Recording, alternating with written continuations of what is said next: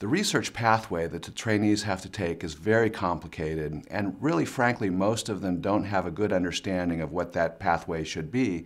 And without understanding that, they really aren't going to be able to proceed to the next steps and be successful.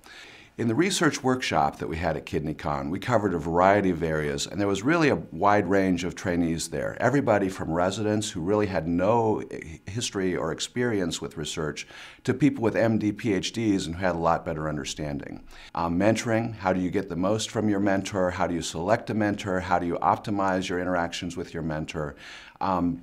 Grant pathways, what are these different types of grants that I can get?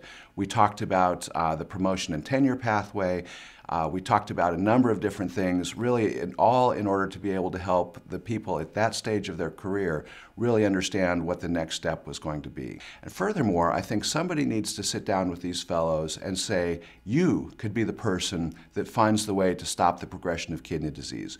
You could be the person who learns how to treat acute kidney injury. You might think that a 4-hour workshop would be difficult to gain any information that would be important. However, we feel it's just the opposite. A 4-hour workshop can really be impactful because you get the viewpoint of several different individuals. Also, hands-on approach to workshop makes the learner really dig deep to make sure that the knowledge that they're learning is applicable to their real life. Mentoring is an extremely important part of one's career, and finding the right mentor sometimes can be a challenge. That's another strength of KIDNEYcon. There are plenty of opportunities to find your right mentor.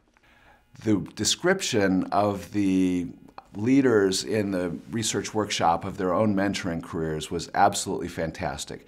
Having excellent mentors is critical to anyone's career. I was fortunate to have great mentors throughout my career. You know, it's something that you need to pay forward if you want to keep this industry thriving. In 2018, when the numbers of physician scientists is not optimal, and we want to encourage people to choose research as a career.